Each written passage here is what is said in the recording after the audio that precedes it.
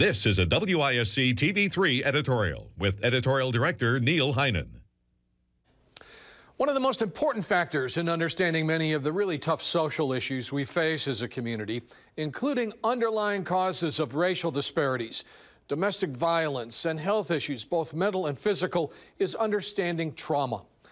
Of course, these issues can be seen as both cause and effect of trauma, but way too many people in our community, just to use Madison as an example, live every day in conditions that we would describe as traumatic, and the impact is devastating.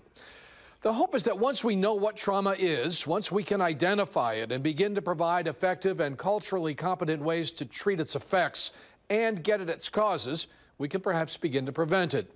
To that end, a coalition of groups is offering the Dane County Trauma-Informed Community Summit this coming Friday at the Alliant Energy Center. Speakers include civic leaders like the mayor, district attorney, and county executive, advocates like the Rainbow Project Executive Director Cheryl Cato, and experts like Drs. Richard Davidson and Armando Hernandez. The title of the summit is Shift Your Perspective. Sounds to us like the right place to start.